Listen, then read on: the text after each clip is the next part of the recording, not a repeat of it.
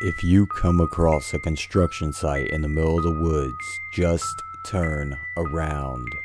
It all started with a chase through the woods behind my house. A little after lunch, my golden retriever, Benny, caught the trail of something he liked and took off like a bullet towards the tree line, nose focused on the dirt like the coonhound he wishes he was. I was on the back porch reading and watched Benny take off, figuring he would be back any minute. He did this all the time. It was in his blood, and living in a small mountain town didn't help. Benny didn't come back this time though. For 15 minutes I poked my head up from the pages of my book to see if Benny came slumming out from the trees with half a dead rabbit in his mouth. Then I heard a bark, high-pitched, short, and shrill. Benny was in trouble. I leaped upwards into action. The novel dropped to my feet with pages bent and splayed. I ran down the stairs of the porch and towards the trees. I heard the shrill bark again, more distant than before, and broke into a sprint. Branches and leaves whipped at my face and chest. I didn't care. Something was wrong with Benny. At some point, I noticed that giant yellow warning no trespassers signs were plastered on tree trunks. If I wasn't so focused, I might have wondered why these signs were posted on public land. The Fall Creek Forest was one of the largest in the Tri-County area. No one owned it but the state. I kept sprinting through the saplings and brambles. I had cuts all over my forearms, but I didn't care. I hadn't heard Benny make a noise in several minutes. Instead, I heard a constant thump that grew louder. Sweat dripped down my face and back.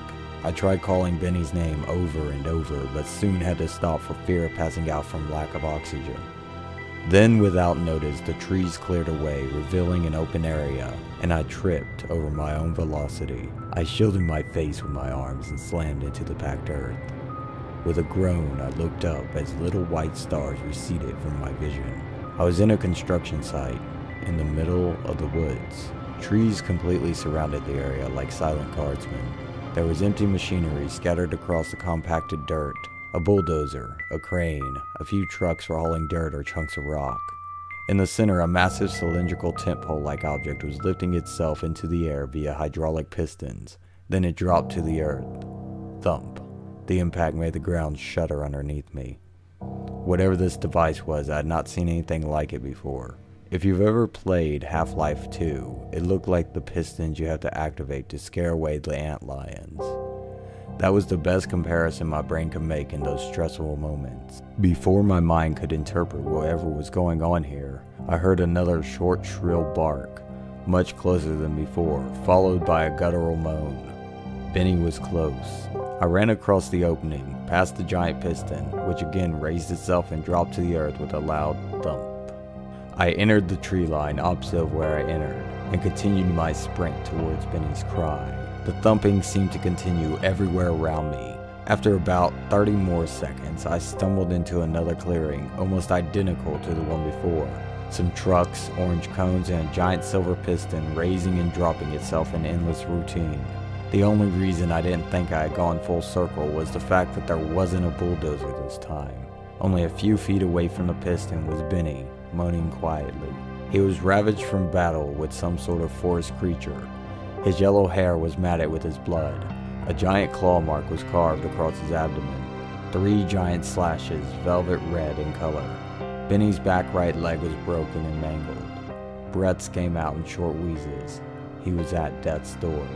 I dropped to my knees and cradled Benny's body, sobbing uncontrollably. Through my tears and anguish, I noticed something else. Some sort of black, oily substance was mixed with the matted fur and blood. I touched my fingers to it in curiosity, despite my heaving sobs. It was slick and shiny, the same consistency as the blood leaking from Benny's wounds. "Freeze! Put your hands behind your head!" The voice broke the repetitiveness of the thumping like a sonic boom. I did what I was told and turned around, tears still glistening in my eyes. There were 4 soldiers in front of me. One had what appeared to be a bazooka strapped to his back. The others were fully combat ready and had their assault rifles pointed at me. A 5th soldier stepped in between them and approached me. He had a stern look on his grizzled face, that is, until he saw Benny's mangled body behind me. Then it turned into a sour smile. "This is a fresh kill, which means we must be right on its trail." The soldier turned to me. "Sorry about your dog. Think you can help us out?" I cocked my head in curiosity and began to listen to the soldier's story. Thank you all so much for listening. If you enjoyed this story, make sure to leave a like and subscribe and share to help feed the dark machine. I try to post stories every Monday, Wednesday, and Friday. And if you have a story that you would like me to read, send me a DM on Twitter @EvilOrphan or to the email in the description below.